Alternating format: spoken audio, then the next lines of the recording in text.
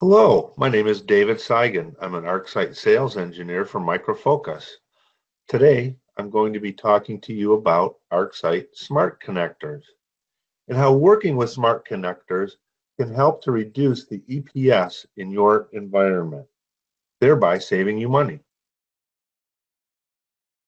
Smart connectors go out into your network and they collect information and events from your devices. It then normalizes them and categorizes them. When it does so, it creates what we call a Ceph formatted file or a common event format file. Without this normalization and categorization, we see events here that are very difficult to read and hard to follow. However, when they are normalized and categorized, it becomes a lot easier to read.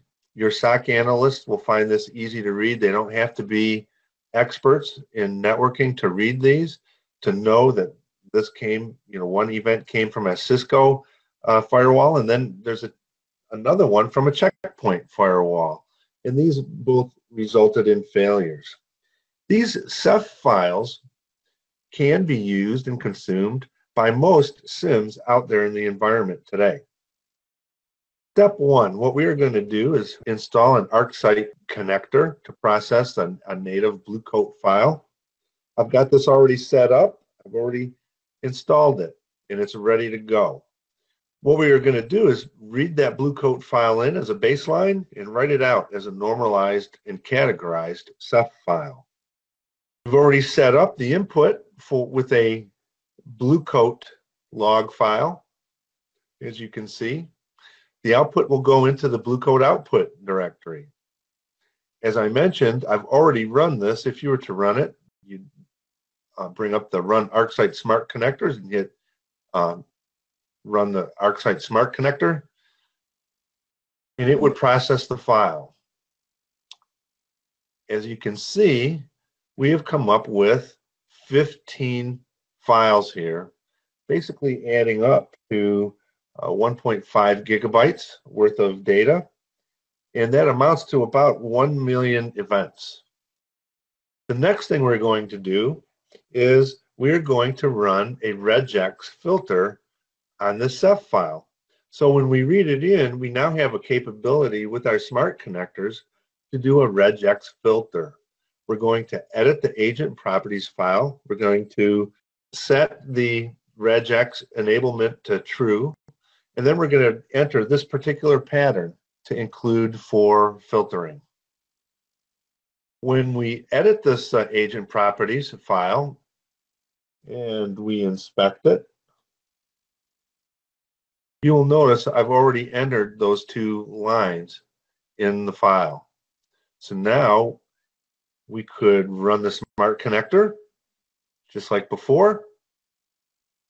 And you'll notice I've already got the output, and there are 9 files here, basically amounting to 819 megabytes worth of data and 584,000 events. So we've dropped from 1 million events down to 584,000 events, almost cutting it in half.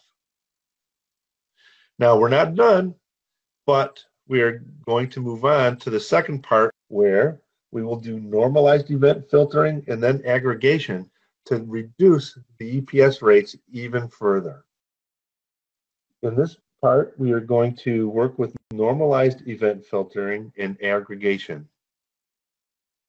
Step 3, Smart Connector Normalized Event Filtering. Once event data has been collected, normalized, and contextualized, an additional level of filtering can be added to refine the events further. All of our events are assigned an event severity, and in this exercise, we are going to filter out all of the low events.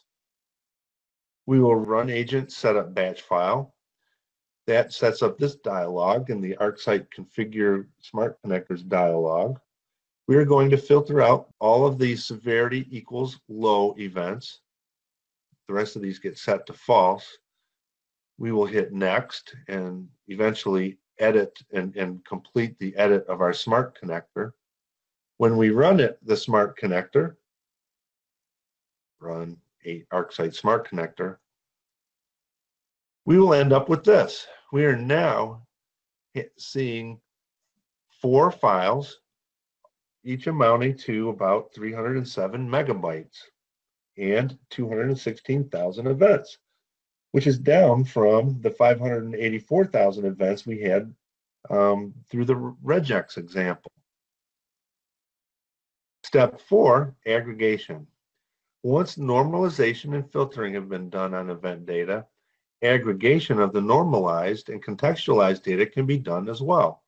We all know that devices in our environment can be very chatty, and we can have over 100 events applying to the same event. So what we want to do is we want to aggregate those. In this exercise, over a 10-second window and up to 30 events within that window, we're going to aggregate or group these common fields and sum the total bytes in and bytes out over that window of time. In addition, we're going to include the count of events. To do that, we're going to run the run agent setup batch file again. That'll set up this particular dialog for updating the smart connector.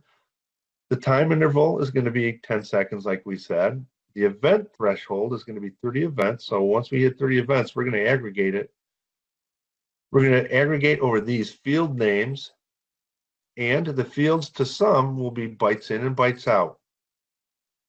And we will preserve the common fields. We would hit next and update the smart connector, and then run the smart connector like we've been doing. And the result is a 54 megabyte file that is only 36,518 events. So you can see from our original baseline file of 1.5 gig, we've been able, through regex and filtering out normalized severities and field-based aggregation, we've been able to reduce that down to 53.4 megabytes, a significant savings in storage space.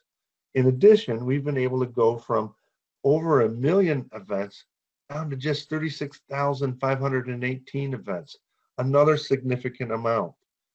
You know that SIMs charge based on the EPS rates.